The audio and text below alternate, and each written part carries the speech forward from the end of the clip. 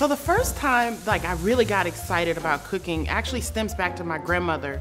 My grandmother was from Louisiana, and when you walked into her kitchen, there was always something on the stove. I was that little kid tugging at that apron. What are you cooking? What's going on? Can I chop something? Can I help? Can I help? And she nurtured that. My name is Meika Johnson, and I'm a chef.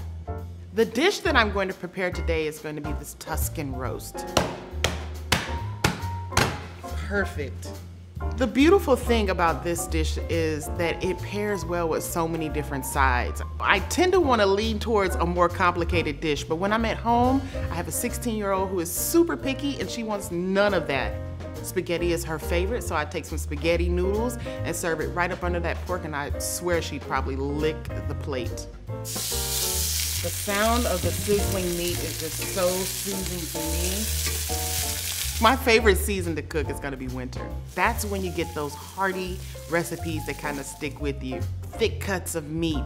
My first thing that I learned to cook was a beautiful pork chop, battered and fried. I was not sharing that pork chop with anybody. It was all mine. Ooh, oh wow, it smells amazing. Look at how beautiful that is. Other dishes that I like are the beef tenderloin. That piece of meat is just amazing to me because it's so versatile. There's so many things that you can do with it. It smells amazing. Don't be surprised if neighbors come knocking.